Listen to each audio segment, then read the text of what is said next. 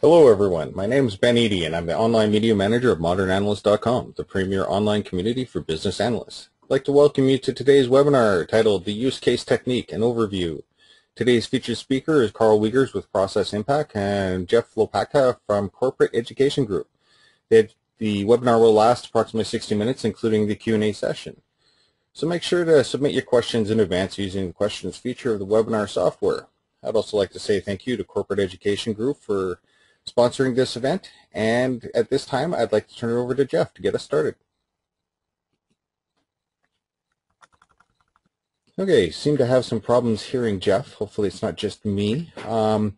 Maybe you could kick it off here, Karl, and we can figure things out from there. All right, thanks, Ben. Welcome, everybody. Greetings from rainy Portland, Oregon, which is certainly better than the ice and snow and cold that a lot of the country's been experiencing, so I hope you're not trapped on a freeway somewhere like it's happening down in Atlanta today. So hopefully Jeff will be back to join us a little bit later and can tell you about some of the kinds of services and training offerings that Corporate Education Group provides. We'll have a chance to hear from him a little bit more at the end of the presentation as well. So I wanted to tell you just a little bit about myself here. I am the principal consultant at a software consulting and training company called Process Impact, based here in Portland, Oregon. And I've got on this slide several of the books that I've written. The one on the right is kind of interesting. That's a memoir of life lessons called Pearls from Sand, which I wrote a couple of years ago. It was a lot of fun to write something completely different from my software books, so if that's something you're interested in, feel free to visit pearlsfromsand.com. You might also want to visit the goodies page at my website. There's a URL there at the bottom of the slide where you can download a wide variety of templates and other useful work aids, and some of which I will be mentioning here today. I've been writing a consulting tips and tricks blog for a while, and even if you're not a consultant, there's a lot of good information there about writing and giving presentations and other things, and in many ways business analysis is a kind of consulting activity, so you might check out the blog there as well. I've been thinking about how to improve requirements practices on software projects for more than 25 years, and I became a fan of the use case technique and related methods when I applied it with great success to a project called the chemical tracking system that I worked on at Kodak. So today I want to share with you some of the things I've learned about how this powerful technique can really help people with a wide variety of kinds of projects. Let me mention some books you might find useful as you want to learn more about this technique. The first one is the third edition of my book, Software Requirements, which was published just last August. And on this edition, I worked with Joy Beatty of C-Level, a requirements consulting company based in Austin, Texas, who provided a lot of value. Joy really added a lot and made the book a lot better than I could have done on my own. So some of you might be familiar with earlier editions of this book, so I want to point out that the third edition here is really a major enhancement over the second edition.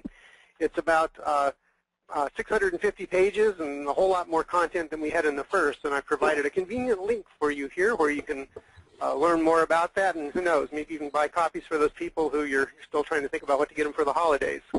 Okay, so, Karl, I'm going to interrupt you really quickly. Sure. I think we've got Jeff back here. If we could have him do his little intro, and then we'll go from there. Sorry to interrupt. Sure, let's just do that. Great. Can you hear me now? We can, Jeff. Excellent. Oh, fantastic. Thanks. Sorry about that. A little technical glitch there. I couldn't get off mute.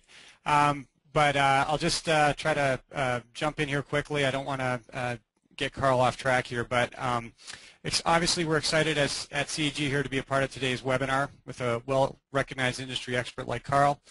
As the president of IBA Boston chapter, I have 15 years working on projects and leadership experience in the BA space, and I recognize and have direct firsthand experience on how challenging the business analyst role can be, as well as how highly rewarding it can be when things go right. As business practitioners and leaders, staying current on industry best practice and finding the time and the right partners to continue to develop and hone our skills is always on our minds as we manage our careers. Corporate Education Group understands that time is money and usable practical knowledge is priceless in today's nonstop competitive business environment. CEG's flexible, scalable training solutions helps develop consistent skills at both the individual and organizational level in business analysis, as well as our other focus areas of business process management, project management, and management and leadership disciplines. We have programs in the three major formats of traditional classroom, virtual classroom, and self-paced online, which helps us to scale both to individual and organizational needs and leverage real-world practitioners that ensure both industry practice and practical best practice are applied back on the job. We have certificates leading to a CEG Duke University, which provides university certificate, which provide the professional credibility that comes with training, backed by a top 10 U.S. university. And I'll be back at the end of the webinar to share a few more details about business analysis training and exclusive discounts for those who are attending today's webinar. Thanks for interrupting the flow, Karl, and I'm pleased to pass it back to you and look forward to learning a few nuggets today myself. No problem. Thanks. I'm glad we were able to get you back online, Jeff. So again, that's a little bit of information about my recent book, Software Requirements 3rd edition. It does have a very hefty chapter on use cases that I think will provide you a good solid overview of the technique. Now, there are some special problems with certain aspects of use cases that are chronically confusing for people. So I addressed some of those in my book called More About Software Requirements. It came out a few years ago. So that might also be worth looking at. It helps unravel some of the tricky issues, the thorny issues that people sometimes struggle with. Now, a wise man once said, if you read one book on use cases, you're in good shape. If you read two, you're in trouble. And the reason for this is that the writers in the use case field don't all agree on terminology and conventions, although the general concepts are the same. Now, I'm presenting here a mainstream approach that's shaped by my own experiences, and the use cases book that I would recommend if you're going to get just one out of the dozen or so that are out there is this one, Use Cases, Requirements, and Context, 2nd edition by Kulak and Guiney. I found that to be a really helpful book and very sensible and practical, so perhaps you will as well. Now, I can't tell you everything there is to know about use cases in this brief presentation, just give you a solid overview of the method. I do have a nice e-learning class called Exploring User Requirements with Use Cases. If you go to processimpact.com, my company website, there's an e-learning page that lists a lot of my training courses that are available, and you'll see a description and outline, and you can also go through a complete module from the Exploring User Requirements with Use Cases course there. You might find that helpful as well. So here's what we're going to talk about today. First of all, I'll give you some definitions about what I think use cases are. I'm also going to tie in some ideas about the very popular technique amongst Agile developers of user stories and show you how I see those as being connected. Both of these are taking a usage-centric approach as opposed to a feature-centric approach to software development, which I think is very powerful, and I'll tell you why I think it's powerful. I'm going to talk about the relationship between user classes and actors, one of those topics that often is confusing for people. Describe to you, just very briefly, how I actually approached a workshop with a group of users when I was working on this one project, and so on several projects since then, to try to explore use cases and some of the things we learned and the approaches we took there that worked really well for us. I'll show you the pieces of information that make up a well-structured use case in the form of a template, and then also tell you a little bit about the connection between use cases and functional requirements, because I think that's another point that causes a lot of confusion for people. Now, I should point out that I am not preaching absolute truth here, but rather just sharing some of the things that I have found to be helpful over the years. One thing I've found, and I've been working as a consultant with requirements primarily for many years, and one of the things I found is whenever we start having a discussion about anything related to software requirements, we run into an immediate terminology problem. And that's because people have a lot of different language that they use to describe the various kinds of requirements information we encounter. I could show each of you, there are about 700 people connected at the moment, I could show each of you one requirement statement, and you would call it many different things. Someone might say, oh, it's a software requirement, solution requirement, functional requirement, business requirement, user requirement, a feature, a story, a constraint. You know, a lot of different things people will use for these terms. So I always have to start by introducing some terminology. So again, this is not absolute truth, but I think it's useful. And I want to describe to you briefly here, just to kind of give us a frame of reference for the next 45 minutes or so, a model that I find helpful for getting our heads around some of the different kinds of requirements information. Now, there's a saying about models. All models are wrong. Some models are useful. And that's absolutely true here. This is by no means complete and totally perfect, but I think it's helpful. So I like to start at the top with business requirements. Business requirements describe how the world will be better if your product is in it. Well, what is our business motivation for undertaking this project to create whatever it is you're creating, whether it's an internal information system or a commercial product or the next generation of something you already have? What is the business motivation, your business objectives for even undertaking the project and investing resources in it? And that sets the stage for everything else we do. One place we can capture that information is in a vision and scope document. Sometimes people use other kinds of containers to record this information, like a business case or a marketing requirements document or a project charter. That's fine. I call it a vision and scope document. But that's nowhere near enough information for a developer to know what to build, so we need to have to go down one other level. And here the solid arrows in this model indicate that information is stored in a particular container. I'm calling them documents, but it could be in any form that you wish to store information. It's just a container. The dashed line indicates that something is derived from or influences other information. So based on our business requirements, we need to go down to the level of user requirements. User requirements talk about things the user has to be able to do with the system. They could be business tasks or other sorts of interactions. And these have to align with achieving your business objectives. And a good way to do this, but certainly not the only way, is in the form of use cases. So when I talk about user requirements or a user requirements document, anything like that, I'm really talking about, for many projects, not all, using the idea of use cases as a way to get a handle on what it is users need to be able to do with the system. But that's still not enough information for people to be able to go off and build the software. I've seen many cases in which people have written up some even good use cases, given them to developers and said, call me when you're done.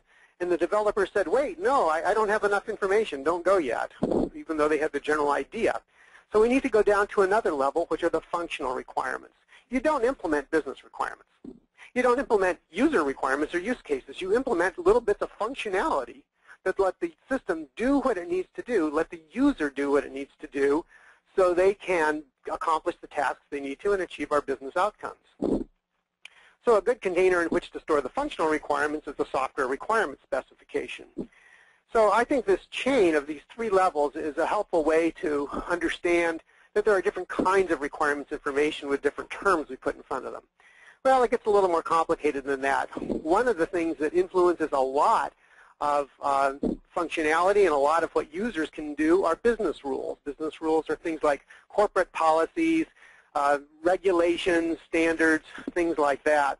And so those influence perhaps who can perform certain use cases or what functionality has to be implemented to comply with, say, security requirements. We also have a whole section of non-functional requirements, of which the best-known category are quality attributes. These are the so-called ilities, like usability and portability and installability and many others. And those also are a kind of requirements information that we need to understand and store. We have external interface requirements. How does your system connect to the rest of the universe? And we have design and implementation constraints that we have to be aware of. So this model illustrates that there are different kinds of requirements information. We don't just talk about the requirements. Let's put some adjectives in front of the word. But today we're going to be focusing on this level of user requirements. Now, people often ask me, well, what comes first, use cases or functional requirements? And in my view, use cases come first. Use cases are a way to understand what users need to do, and then a BA can derive the necessary functional requirements from the use case. And the developers can then implement functional requirements so that we feel confident that users will be able to do what they need to do with the software. So I hope you'll find this structure helpful as we go through the rest of the presentation here.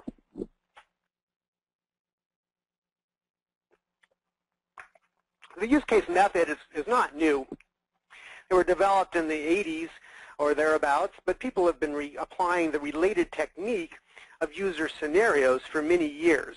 So use cases provide an example of a structured technique for eliciting requirements, in this case specifically user requirements, from a group of representative users or other stakeholders. And what we're trying to do is understand what users need to do with the system, what scenarios they envision that they would go through as they interacted with the system to accomplish something of value.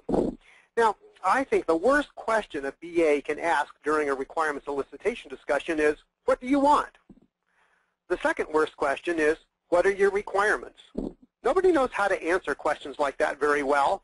So what results is you get a wide variety of random but important information that you just have to try to make sense out of and figure out, what do I have here and where do I put it, what do I do with it, that knowledge. So the use cases provide an organizing structure for the requirements elicitation process that I have found very helpful, sort of a top-down thinking as opposed to just collecting a whole bunch of pieces and then trying to figure out what they mean.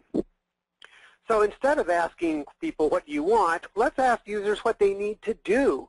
Tell me a goal you need to accomplish with the system or a business process that the system has to enable you to perform. And that's a whole lot better than asking what you want the system to do, which is the way people sometimes phrase that question to get the discussion started. So I want to shift the focus from discussing features or capabilities the system provides. Let's talk about what people need to do. And a little bit later, I'll tell you why I think this is such a powerful technique. So once we have this idea of some of the goals people need to perform, each of which is a candidate use case, then we can pick those that we are confident are in scope for our project, because some of them probably won't be. And then we can have some conversations with users to understand how they envision interacting with the system. And so in that sense, they're acting, the role they are performing is called an actor. Okay, but user or actor is good enough for today. So we're going to explore then a sequence of actor actions and then corresponding system responses, a dialogue that takes place between a user and a system, perhaps with other users or background systems participating as well, that together then lead to achieving the goal that the user has in mind. So from that information about how the user envisions interacting with the system to reach a goal, we can derive the necessary functional requirements that can be implemented to let that happen. And this is very significant. I did not think of this the first time I applied the use case technique, but it just jumped right out at me, is that use cases allow us to begin generating conceptual tests very early in the development process. And I cannot stress too much how important I think that is. I think you can start testing your software the moment after you've written your first requirement, whatever form you've written that requirement in.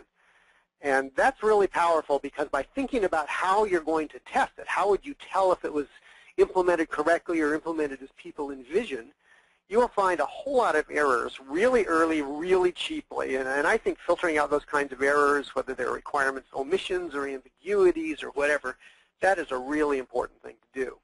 So these characteristics really help me appreciate the value and power of the use case technique. So let me give you a little bit more definition here, a little more formally.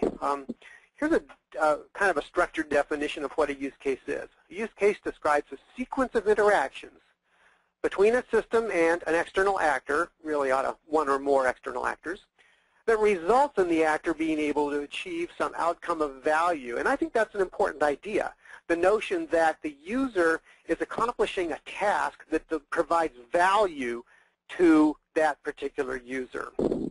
So a use case is literally a case of usage of the system. And this concept of value, keep that in mind, that's important. So a use case should be a standalone activity. The actor or user has some goal in mind, they walk up to the system, they interact with it in the form of a use case, and they achieve the goal. For example, anytime I'm flying someplace, which happens fairly often, I want to print my boarding pass from my computer at home before I go to the airport. And so when I log into the airport's or the airline's website, that's the goal I have in mind, print a boarding pass. And that, in fact, is a very good name for a use case, print a boarding pass. And the value that it provides is pretty evident to me.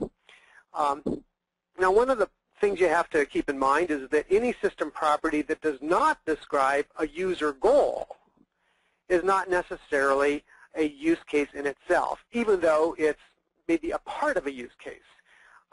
So it might be a step in that interaction, that dialogue that takes place with the system. Or it could just be another piece of functional knowledge that we're going to have to implement, but it's not describing necessarily a use case in itself. And I'll give you some more examples of this as we go along. Another thing use cases describe is the user's view of the system. So we're not talking about technical stuff. We're not talking about architecture or anything like that. We're talking about how the user views their interaction with the system, which is basically a black box. And we're trying to also think about it as a set of task-related activities that are going to accomplish some particular goal or a task the user needs to perform. Now, one thing to keep in mind, a trap to watch out for, I often see people trying to force-fit all of the requirements that they're aware of into a use case. And they'll say, like, okay, well, I need to select the language for the ATM when I'm interacting with it, so what's the use case for that? Well, that's not a use case. That's just a piece of functionality that is part of another use case. So don't feel like you need to force-fit all functionality into requirements or into use cases. I view use cases as a way to reveal or discover or derive the functional requirements. And so if I know about them otherwise, it doesn't necessarily have to fit into a use case. Some people try to package everything together like that. Also keep in mind, a use case is not the only way to represent this requirements knowledge. People sometimes ask me, well, how do you write requirements so users can understand them, but also so that the developers get the details they need? Well, that's hard to do. Often, no single representation of the requirements knowledge will accomplish these diverse goals for multiple audiences. So sometimes you need multiple representations of requirements for the user and the more technical views of the system. And this is why I talk about these different containers, such as a user requirements document that users absolutely should be able to read, understand, and relate to and critically review, whereas a software requirement specification is targeted more for developers, testers, and other technical people who, and then we don't necessarily expect users to review a software requirement specification in detail. So some things that use cases don't do. They don't describe user interface designs. I've seen people try to say, well, okay, here's the use case and here's the screen that goes with it. Well, sometimes that's true, but a lot of times that's too simplistic. You might have multiple screens that a user is going to walk through in the course of executing a particular multi-step use case. But you also might have certain screens a user could interact with that have many use cases available on them. So there's not a one-to-one mapping, and I don't think it's important to get into specific user interface design when you're understanding a use case. In fact, quite the contrary. I strongly recommend that you don't. If it's helpful to sketch out what some screens might look like to help people think through the dialogue and the options, great. But let's not get into detailed user interface design while we're understanding use cases. Use cases don't describe technology solutions, infrastructure, and that sort of stuff, and they don't get into application architecture issues. So I don't even like to put implementation language in a use case like click on OK. You know, that level of specific UI interaction, I'd rather leave that more general. So instead of saying user clicks on OK, why don't we say user submits the data or submits the input? Because there's a lot of ways you might do that these days. It could be by voice, or it could be by touch, or it could be by click, or other options. Now, user stories are kind of like use cases, but they're not nearly as detailed as use cases are typically written.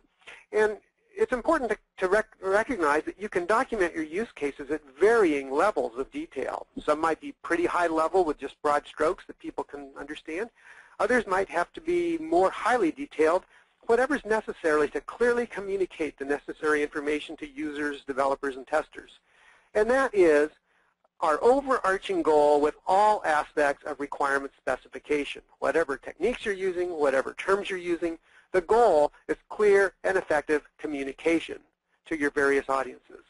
And I think that's a lot more important to keep in mind than conforming to the purity of any particular method. All right, so here's a few examples of use cases from various sorts of applications.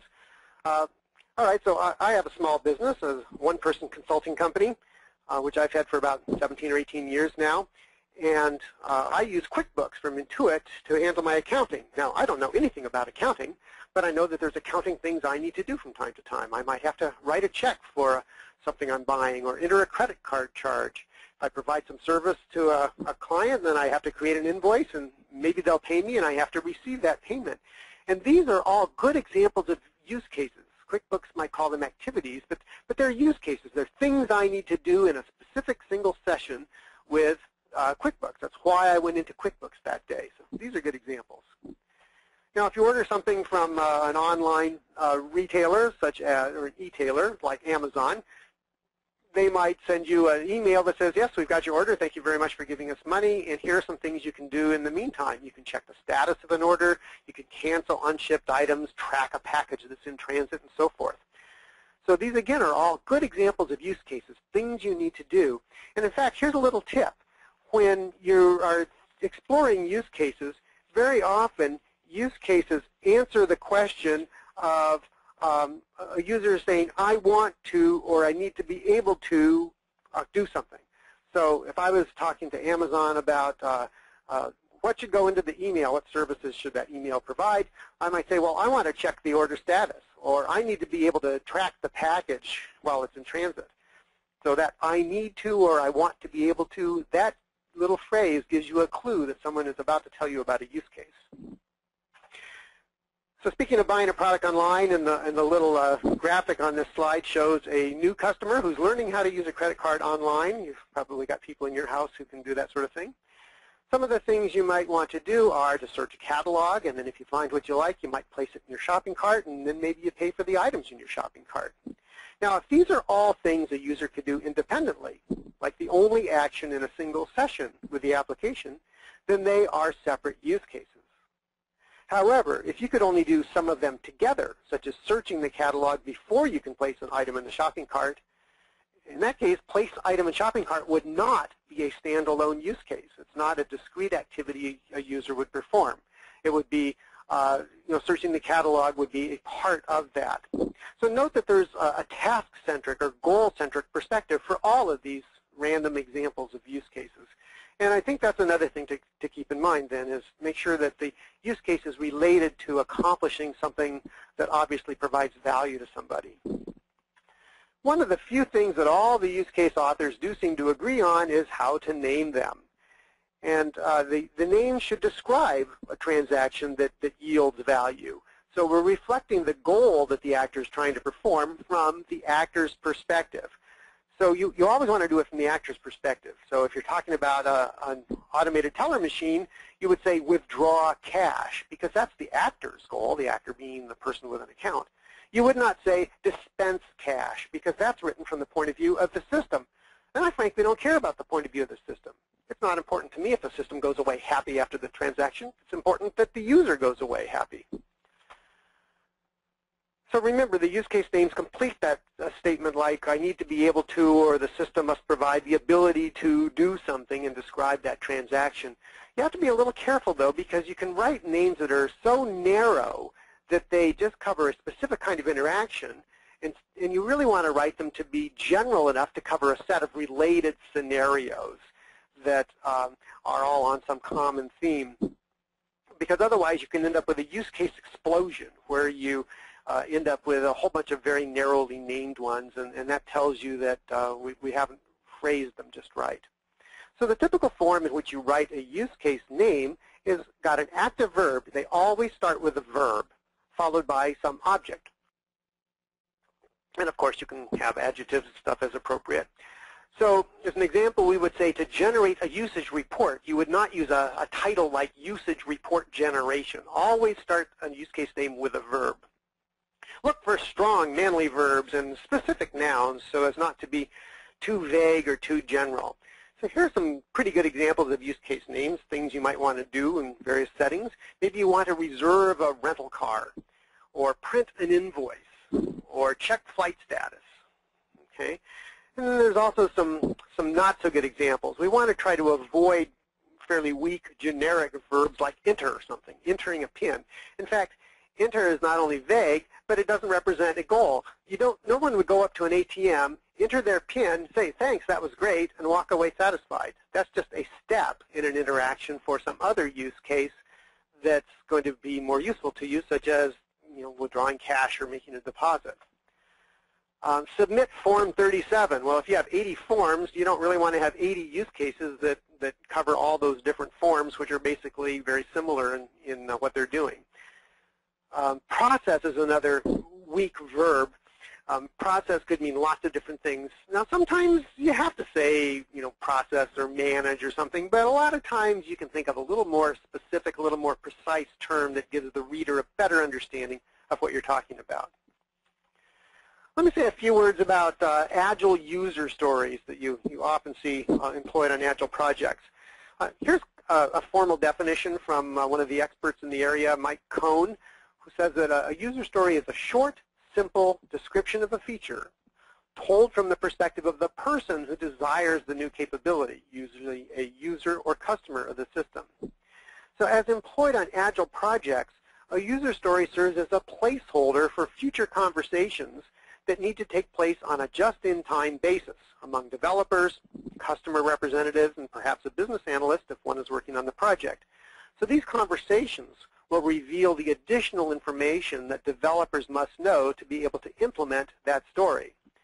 Now, rather than specifying functional requirements from the stories, Agile teams typically elaborate a refined user story into a set of acceptance tests that collectively describe the story's conditions of satisfaction. Like I said earlier, thinking about tests at this early stage is an excellent idea for all projects, regardless of their development approach. But those acceptance tests then constitute the details that developers and testers, and for that matter users, will see to make sure they have a rich understanding of the story, user story, so that it can be properly implemented. But unlike use cases, user stories typically do not get into user interaction specifics about how the user and the system would collaborate to accomplish this outcome. So a popular style for writing user stories these days looks like this, a little template. As a particular type of user, I want to achieve some particular goal so that some good outcome can result. So using this user story template provides an advantage over the even shorter use case name, because even though they both state the user's goal, the user story also identifies the user class who's interested in achieving that goal and the rationale behind the request for that system capability. These are really valuable additions, so I think it's a richer statement than simply identifying the goal like a use case name typically does. So here's kind of how this works. There's a mystique that's grown up around use cases and another around user stories, but I think, at least at this high level, the use cases look a lot like user stories. So let's look at an example of creating an invoice, something I might do with, actually something I did just this morning with my QuickBooks software. So create an invoice is a good use case name, and a corresponding user story might say, as a small business owner, that's me, I want to create an invoice so that I can bill a customer. Okay? So that's a little bit richer description. So both of these are focused on understanding what different types of users need to accomplish through their interactions with a software system. But the two processes move in different directions from these two similar starting points. So in the case of use cases, we will have some conversations with appropriate user representatives and perhaps other subject matter experts, and we'll come up with a use case specification that gives us a rich understanding, at least rich enough understanding of what that use case is all about. And then the analyst would go through two thought processes, and different people ideally would perform this. One is to derive all the necessary functional requirements so developers know what to build. And the second thought process, preferably performed in an entirely separate brain, is to come up with the tests that will be used to determine whether a use case was correctly implemented. Now, why do I say in a separate brain? Because by having two different people go through this thought process from two different angles, one sort for the perspective of saying, what do you need to build? One from the perspective of saying, how do we tell if it was built correctly? We often find ambiguities, gaps in our knowledge, assumptions people are making, and so forth. So I think it's really helpful to create these two representations of the complementary information.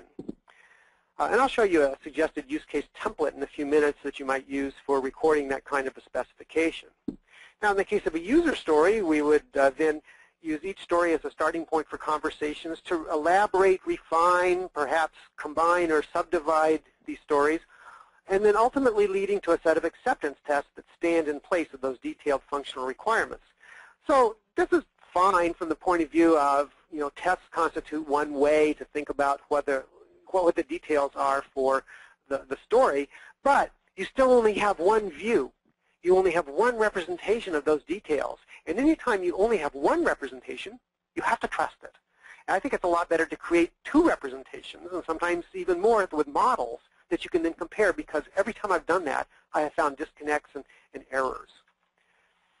So why am I hot on the usage-centric approach as opposed to the typical feature-centric approach or product-centric approach that many requirements processes have taken? Well, in general, it's got advantages because we're employing the user's terminology, the terminology of the application domain, which I think is much more convenient and comfortable for users than focusing on system features. And the use case approach focuses on user goals. By taking the usage-centric approach, we have a better way of understanding what requirements then we need to implement to let users get their tasks done. It's really frustrating if you build some software in good faith and users come and say, well, wait a minute, it doesn't let me do this one thing. Oh, well, okay, let's throw in another functional requirement and kind of build it from the bottom up. Thinking about the tasks first helps you avoid that. This also helps analysts better understand the application domain because we're talking about what users need to do. I'll bet all of you have been on projects that implemented functionality that no one ever used. And I hate that because you spent money and time building that, but it didn't really add value to the project. So we want to try to avoid, with the help of the use case approach, getting a lot of extra requirements that seem like a good idea at the time, but they really aren't important. Again, I stress the value of the early test development. This is something I just keep hitting on because it's so powerful, and yet I don't see people doing it that often. And also, we could use the use case priorities to help us set implementation priorities on functional requirements. A use case might be of high priority because it's a core function of the system, because it's going to be used frequently or by many users. Maybe it was requested by a favored user class, or perhaps it's required for compliance with some business rule, a standard, or a government regulation. And that tells us that the functional requirements associated with that high priority use case are also pretty high priority. So use cases are appropriate for many, but not all situations. And here I describe some of the types of projects for which use cases are a good tool and others for which they are not so helpful. They work well for the vast majority of end-user applications where a human being is interacting with a system or a website to accomplish something. They're good for business automation projects. Probably many of you are working on those. They're great for website development. What's more interactive than a website? And they're also good for kiosks and other devices that users have to interact with, such as an ATM or an automated check-in kiosk at the airport, those sorts of things. But they don't work as well for other classes of projects, things like batch processes or real-time systems, computationally intensive systems, business analytics, those kinds of things often don't have a lot of use cases, but the complexity lies with what happens inside the processes or the options available to the user or how the output is presented to users, not with the interactions or the diversity of goals the users are trying to accomplish. Let's look at the real-time case. Sometimes an event response table is a better way to identify user requirements, especially when the user isn't a human being. But here's a good example of a system for which I don't think use cases are adequate at all for requirements elicitation, and that's a complex highway intersection. I can think of 4 main use cases. A driver wants to go through a green light, turn right, or turn left for cars, or a pedestrian wants to cross one of the streets. Those are kind of the main use cases. Sure, a driver might have to stop at a red light, but that's not their goal. Their goal is to keep going, not to stop, so that's not a use case. So describing that handful of use cases doesn't give the BA or the developer enough information to build the right software. In cases like this, it's more valuable to think about events that take place that the system must respond to, like cameras or other sensors that detect vehicles, buttons that are pressed by pedestrians, timers, and so forth. So use cases are great for many projects, but not for all. Now, two terms that come up when you're talking about use cases are the ideas of user classes and actors. User classes are groups of people or even non-human users who receive some kind of services from a system. Actors are roles that those people can play with respect to the system. So they're entities outside the system that interact with it for the purpose of completing some kind of an event or transaction. So users are real. User classes are real things. Actors are abstractions. And I think of it in terms of a stack of hats that with labels on them that a user could wear. So a particular user might say, at this moment I need to perform some task with the system, so I'm acting in a certain way, and they put on that hat. So sometimes members of one user class can perform several different actor roles at various times, so they have this stack of hats. A bank customer is one of several user classes for a banking application. And a bank customer might need to do a variety of things with the system at various times. So from time to time, they might function as an account owner doing account stuff, or a loan applicant, or a depositor putting a check in account that maybe they're not the owner of. Okay, so those are just different actors, roles that could be performed by members of this user class called bank customer. In other situations, members of multiple user classes could take on the same actor role at various times. For this system called the chemical tracking system that I worked on when I was at Kodak, we had multiple user classes that were permitted to, among other things, request new chemicals from the stockroom. So the system views anyone in any one of those user classes as a chemical requester actor whenever that person is executing a use case to request a chemical. Okay? Now notice that many actor names end in ER or OR, which indicate a clue that someone who's trying to accomplish something with the system. Another set of terms that comes up is the relationship between scenarios and use cases. And a scenario has several meanings. It could be one specific path through a use case that provides several variants, or it could be a story about a specific instance of a use case execution, perhaps with identifying specific actual users and particular data involved. Okay, so you're getting into a little story about a particular usage of the system. A scenario is less abstract than a use case. So use cases typically encompass multiple scenarios, which could all be success scenarios, or they could be failure scenarios that we need to be aware of and be able to handle. Okay, so all of those are different portions of use cases. So here's basically how it works. We might have a user with a goal in mind who then approaches the system and finds the use case that they're interested in, and they take a particular path through that use case to accomplish the specific goal that they were aiming for. Okay? So often there are multiple scenarios that are parts of a single use case. Let me tell you a little bit about how I actually approached eliciting use cases during workshops on this chemical tracking system. It took us a little while to figure out how to make this work, but it worked well when we did. So the BA and the facilitator worked with several chemists who were the primary user class. We began by asking the chemists to list the tasks they'd need to accomplish with this chemical tracking system, and each of those became a candidate use case. And I set up these flip charts during our weekly use case workshops, which only ran 2 or 2.5 hours. You don't want to go longer than that because people just get tired and aren't effective. So here we had a use case called view and order. Nothing could be simpler than that. So I put those on the flip chart. The big box here represents a flip chart. And then I'd have some information about that. What actor was involved? Well, the requester. And how often did we think people might be using this? Well, we figured maybe 5 times per user per day. And this gives me some early indications of capacity planning and concurrent usage loads. Use cases typically have preconditions that must be satisfied before the user can successfully accomplish or get into the use case even. So the system has to test preconditions. And the preconditions here, we identified a couple. One, the system had to contain orders. It wasn't going to be a very interesting interaction if there weren't any orders in the system. There's nothing to see.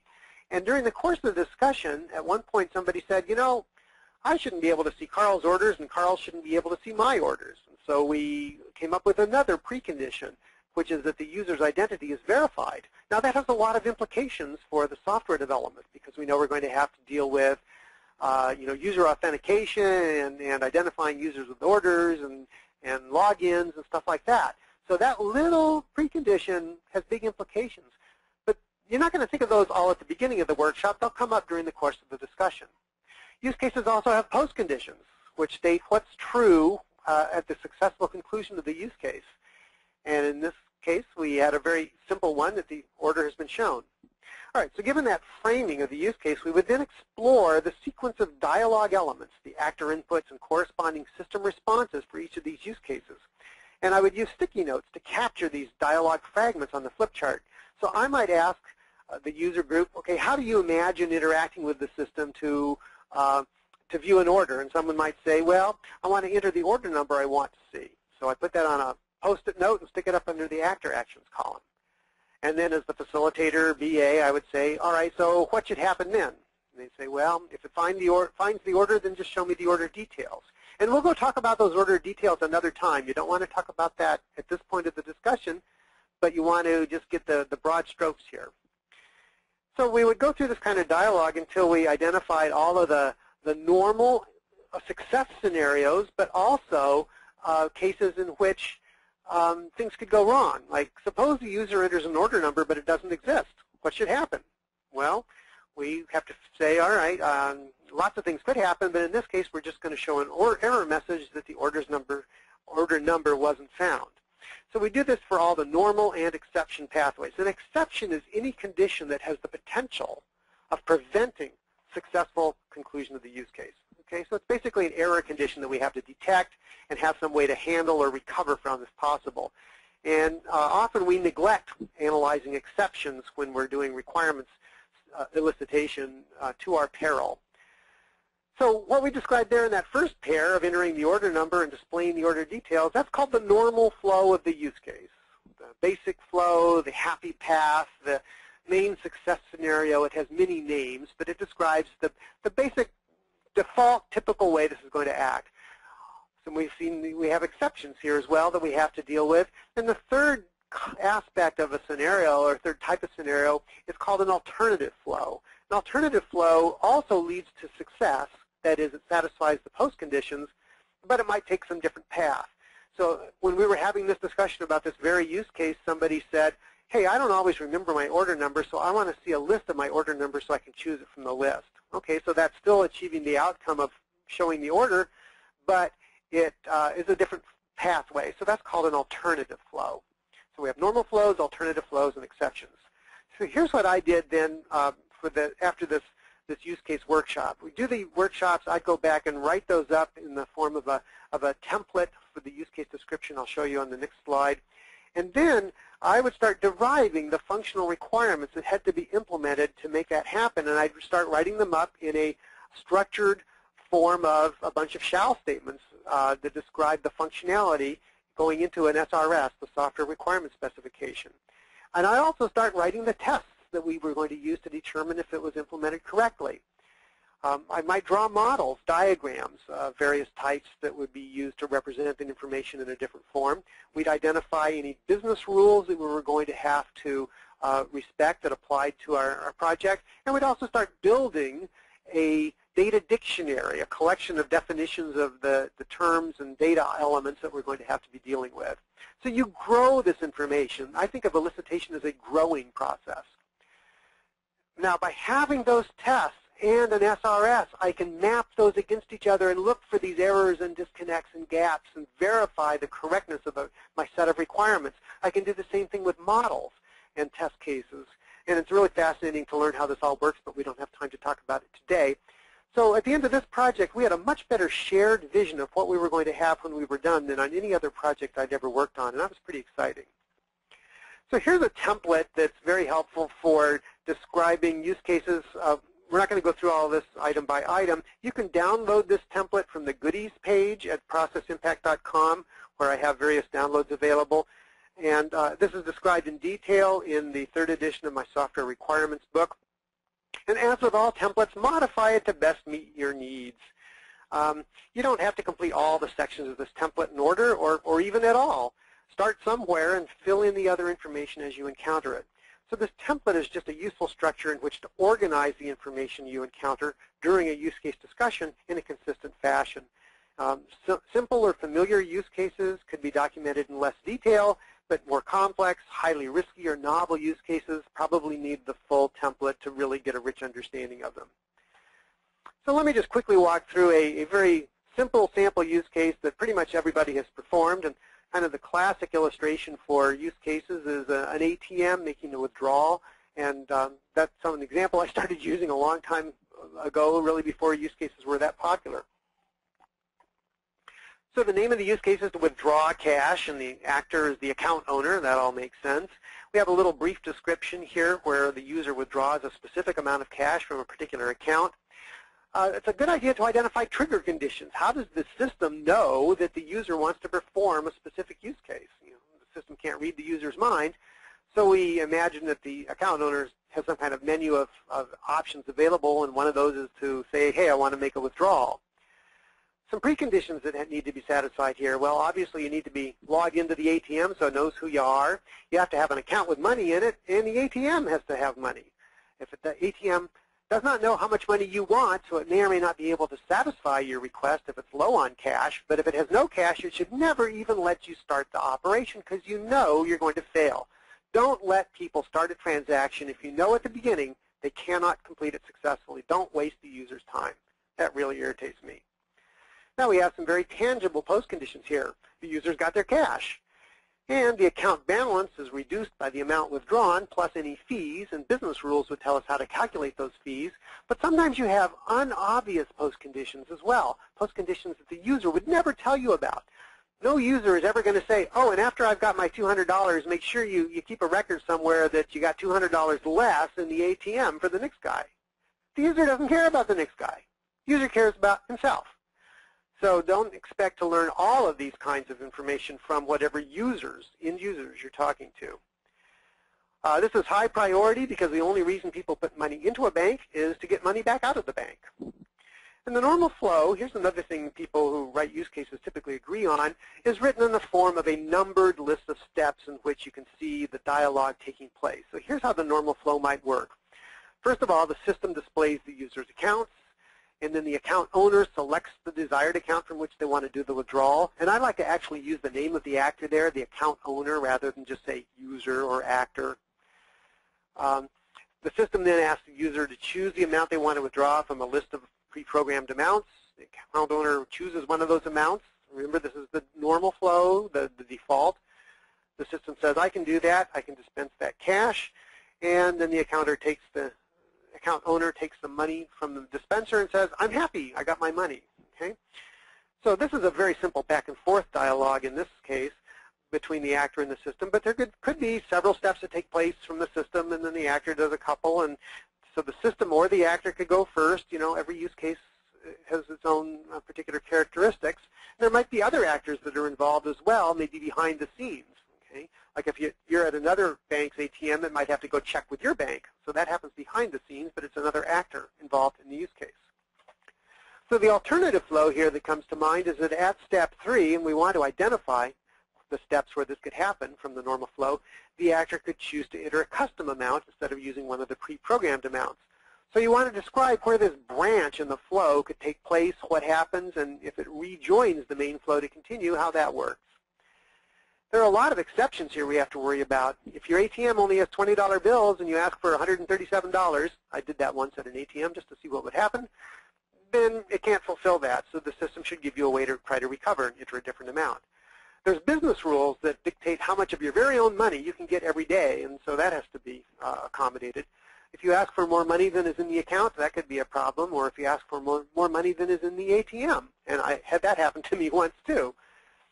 So in each case, we want to then indicate the step number in the flow, where the exception could take place, and how the system's supposed to handle it. I know I'm whizzing through a lot of this stuff, but we don't have a lot of time today, so I just want to hit some highlights for you. You can always go learn more. So let me talk just a little bit here at the end about this relationship between use cases and functional requirements. And there are really two schools of thought.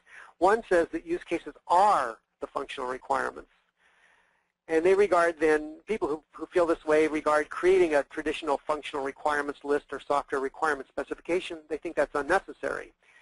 I think that use cases work better as a tool to reveal the functional requirements, because I've seen too many organizations get into trouble by relying solely on use cases as a way to represent requirements. The developers had a lot of questions because there was a lot of detailed information missing. So the way I look at this is that the use cases represent the user's view of the system, and the business analyst must translate that user's view into a set of individual functional requirements, which constitutes the developer's or technical view of the system. Now, maybe you don't want to write these out. Okay, that's up to you as to whether you choose to write down those functional requirements, but I'm telling you that this is what happens. This thought process happens whether you choose to document that outcome of functional requirements or not. If you don't write them down, then you're relying on the developers to derive all that information correctly on the fly from their interpretation of the use case. Okay, and that's a little risky. So the way this might work is you study the different parts of the use case from that template and see what functionality might come out of it. And here's some simple examples. You might look at a precondition and say, the system shall verify that your account is set up for ATM withdrawals, because not all accounts are. Then you look at the steps in the flow, and that's usually pretty straightforward, and maybe you don't need to rewrite these as functional requirements. But if you chose to, you might write a requirement like the system shall display a list of standard withdrawal amounts. The user shall select one of these amounts or other. You look at the post conditions and see what we have to do. Well, the system shall reduce the total cash remaining in the ATM by the amount of the withdrawal. And we also might study our business rules, and we find that the system shall print the available balance on the receipt unless the account is a business account. From my business account at the bank, I don't get the balance because not all companies have just one person, and not everybody's entitled to see that information. So this process of deriving the functional requirements from the use case is really a high value added activity by the BA. Another reason why I think the use cases in the SRS are complementary is because the information is organized quite differently between use cases and an SRS as a set of requirements.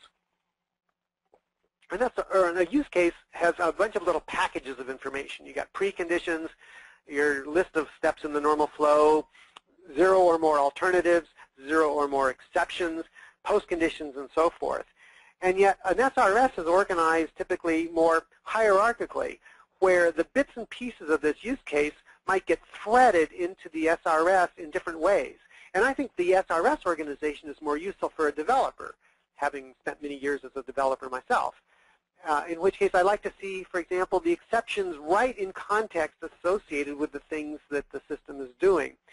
So that's a little easier way to, for the developer to make sure they have a rich understanding of this instead of asking the developer to go through a use case and then figure out all this information on their own. All right, so we've done a quick tour of use cases here. I hope you've got some ideas about how this might apply more effectively in your world. And really, the reason that we want to focus on user requirements at all during our elicitation process is to reduce the number of unpleasant surprises that happen when we deliver the software that we build. My experience has been that software surprises are not good news in those cases, so we'd like to avoid those. So with that, I'd like to hand it back to Jeff, who will tell you a little bit more about the corporate education group. Thank you, Karl. Great presentation, and on behalf of everyone here, thanks so much for sharing these great tips and best practices. CEG's new online business analysis certificate program takes a deep dive into use cases during the second course as well, and this self-paced on-demand certificate program is ideal for business analysts who want the flexibility to train at their own pace at any location and any time. It offers 60 hours of training and is approved for 60 CDUs with IIBA. And the program has really cool interactive features to keep you engaged, and that includes skill-building case studies, live chat with an expert, and valuable job aids to take back to the office. You can check it out in our web-based demo at bit.ly/BA demo, and that URL is also on the slide you're looking at now. If on-demand training isn't right for you, you can also opt for a traditional classroom or virtual instructor-led delivery of the same certificate program. Whatever your preferred method of learning, all of CEG's business analysis certificate programs will help you build the skills you need to succeed and make you stand out among your peers with a certificate backed by a top 10 U.S. university, Duke University. If you don't want a certificate program, be sure to check out our schedule of open enrollment courses at corpedgroup.com. We have a special offer just for webinar attendees today of 20% off the online BA certificate program or an open enrollment registration. Just use promo code MAWEB14 again, MA Web 14 on the slide you're looking at when registering. The online BA certificate program is great for enterprise-wide deployment as well. If you are looking for corporate on-site training, contact us at info@corpedgroup.com to set up a discovery call with an enterprise account manager and to discuss a solution tailored for you and your organization. Thank you for your time today. Wish you much success for 2014, and I'll pass the mic back to Karl and Ben for some Q&A with whatever time we have left. Okay, Karl. Yeah, we're going over a little bit on time, but it's not a big deal. We can stick around for a few more minutes. So are you okay with that, Karl? Do you have any prior commitments that you need to attend to? No, I'm fine. Hey, cool. Stay. Excellent. So let me just queue up a couple of questions here then. Let's see. So we have from Pam. She says, should we use cases if we're designing enhancements to existing software that don't involve the user, like automatic term maturity processes? For something like that that does not involve user interactions, I don't think use cases are likely to be very helpful. You're talking about just implementing specific functionality. So a use case is probably not going to help you discover that functionality. You probably need to use some other methods to try to figure out just what has to be implemented.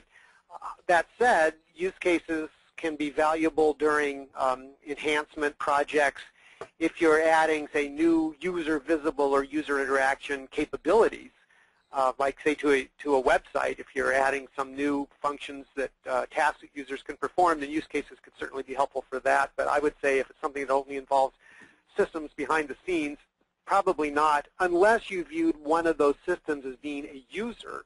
Because user actors do not have to be human beings. So you might look at it from the point of view of a system that's getting the desired services from other systems, and so that could be useful. But in general, if there's no interactions going on or minimal interactions, use cases are not terribly powerful.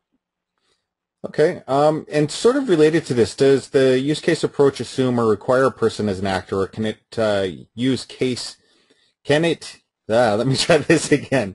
Does the use case approach assume or require a person as an actor, or can a case involve just a system as an actor? Yeah, I just touched on that, where yes, you have a system as an actor. Certainly you have systems acting as what are called secondary actors behind the scenes that are participating in completing a use case.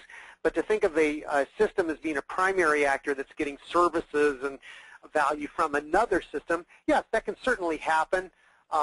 It's not as common, and depending on the nature of the handshaking and communication going back and forth between the two systems, if that's pretty simple, it's like if it's just a trigger where one system says, okay, go run this report and send me this data. Again, the use case system, you could do that, but the use case approach is not likely to be powerful. There's a difference between whether you could write use cases to do that and how useful those use cases are actually going to be in terms of helping you discover all the functionality that has to be implemented and so forth. So it's doable, but may or may not be helpful. Okay.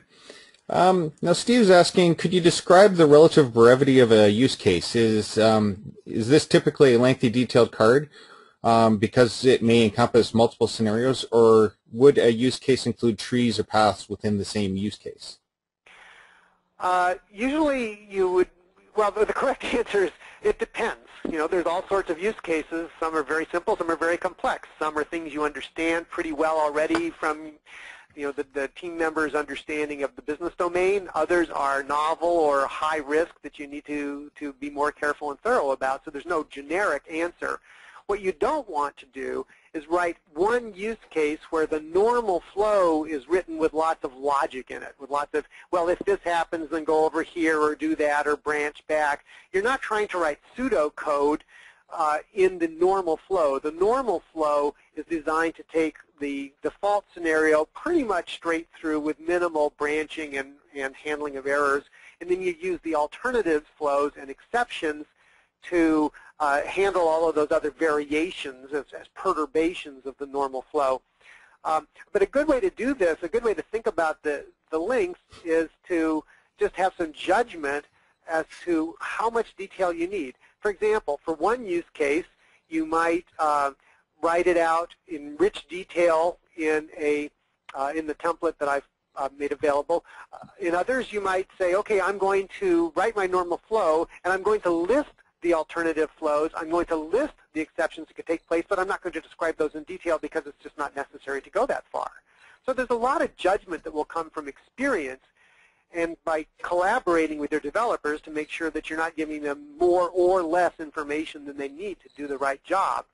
But you'll gain that experience and judgment so that you can figure out when do I need to drill down and be real precise and thorough, and when can I just do broader strokes and keep the risk of doing the wrong thing acceptably low. So there's no formulaic answer to that question, I'm afraid.